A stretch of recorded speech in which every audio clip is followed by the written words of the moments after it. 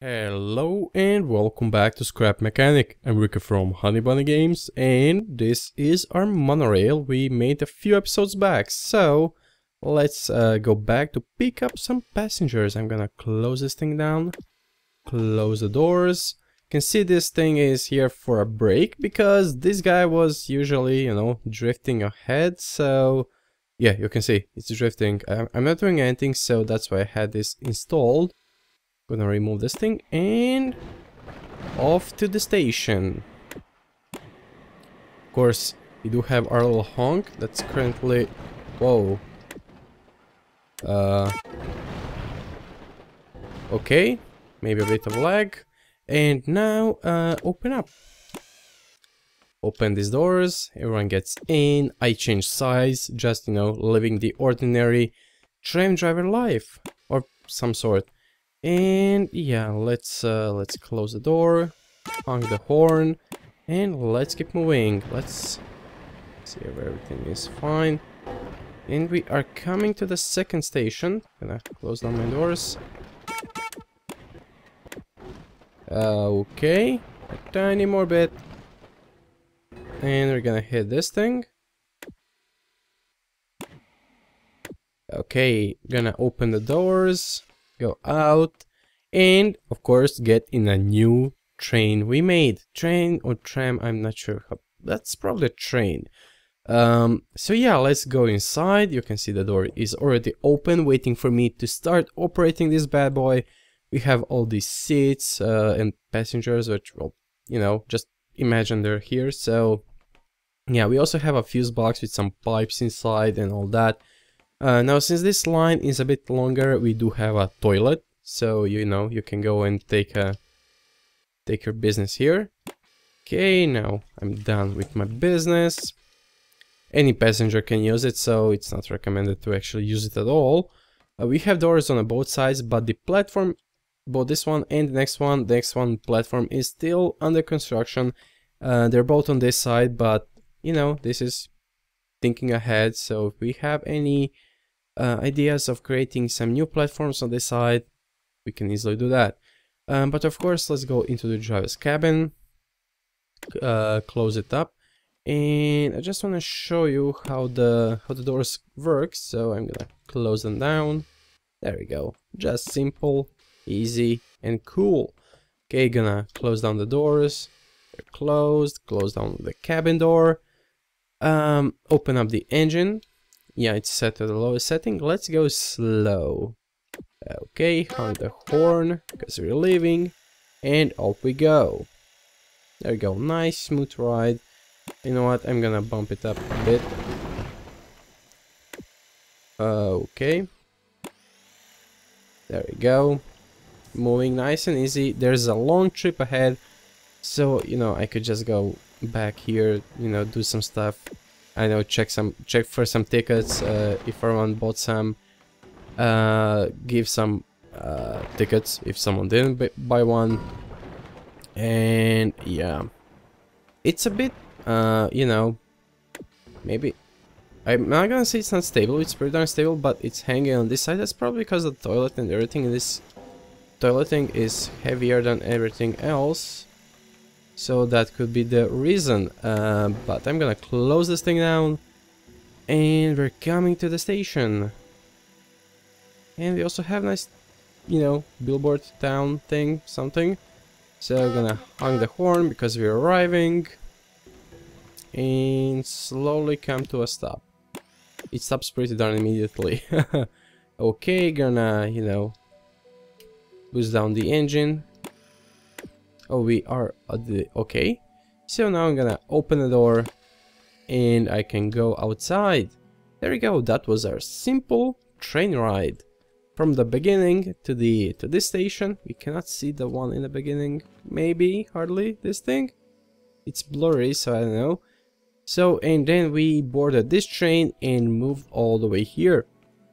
Now to show me a bit of this train and what it can do, I'm gonna go back into this cockpit, close it down, close the doors. Are the doors closed? I should have like some kind of something to check. Let's go full speed and see how that works out. Okay, here goes nothing. Wow, that's fast. It's holding. It's holding. It's a bit, you know. Whoa. Okay. I wasn't hoping for that to happen, but there we go. We came to a stop. Can we actually move back a bit? We should be able to. Yes, we are. Okay, that is excellent. So we came here to a stop. Gonna open up the doors. And there we go. It can, you know, handle the full speed of the electric motor, which is completely awesome if you ask me. And let me show you around this guy a bit. So up here, I have... Okay, can I jump up here? So up here, I have the XOR thing for the doors. So both cabins can open either side of the doors. Same on this side. This is for these doors. This guy is for these doors. I'm gonna remove that because that's everything on the roof. And the horn, of course, the most important thing on the roof. Now in the cabin, I have 4 controllers.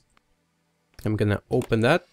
The first one is for this door. The second one is for this. And the other over there on this side. And these 2 guys are for this and the engine cover. Okay, so we have that covered. This switch is obviously operating the engine in this direction because we do have a double drivetrain. So basically when we're going in this direction, the first bearing is locked because that engine is not turned on, and that's why we are able to move. Then we have these guys to open these compartments. We have our lock here. We have a horn, and of course the doors. They match the side, so left button turns the left side on and off. Same with the right, and same in this cabin. So this button for this side, that button for this side. Pretty darn simple and straightforward. Everything is the same in both cabins. They are mirrored, so but once you go in, on the right side is the electricity panel, and on the left side is the engine thing. So yeah, that's pretty darn good if you ask me. I'm gonna go outside, open both of the doors. The doors are very simple, 3 bearings for each doors, and so that's like 12 bearings for all the doors we have, plus the 14 bearings for all the doors, including the cabin ones. We also do have a bearing on these guys, and yeah, we do have plenty of bearings actually. Oh yeah, but well, never mind. And of course we do have a toilet thing. This is probably... I was like, I'm not sure if I'm gonna be able to fit it. I wanted it to rotate this way, or other way, and not like in the middle. But I didn't have enough space, you know, to make the door and all that, so that's why I went with this solution. This year I kind of wanted to keep everything symmetrical, so you can see there's two pairs of seats and 2 pairs of seats, and then this guy, while this side has 3 pairs of seats. Same on this side, like mirrored, just like everything else. And I didn't want to make a second toilet, that would be, well, stupid. So I just made this random fuse box and some pipes and valves inside, just so it looks pretty darn good. We do not have a platform here, so that was pretty darn stupid idea for me to jump out. But there's a, you know, a gap you can squeeze through in the cabin, so that's not a big problem. But anyway, this is the monorail train I made. I think it's a big improvement than this one. It's longer, it's more stable-ish. Shit. Yeah, that wasn't supposed to happen. Yeah, I'm gonna go all the way back and then close it up. Yeah, as you can see, this guy is also not stable because he moves back and forth. I don't like that. This guy is like the version 5 of this guy. But anyway, I have a few ideas for the next projects. For a few next projects, to be honest, and I think you'll like them. I'm gonna start working on one as soon as I finish recording this episode to see if the concept works. If it does, that's gonna be excellent. But if it doesn't, I'm gonna simply move to the next idea I have. But you'll see that some other day. Not today, because obviously I'm not making that video.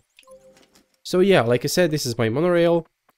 I hope you liked it. If you have any suggestions, please leave a comment. I'm gonna try and I'm gonna see with Twisted to place down the world save, but I think I'm gonna do it. I have to see. Yeah, I'm probably gonna do it. But anyway, this is gonna be it for this episode. So thank you guys for watching. Please subscribe, leave a comment, like the video, and see you next time.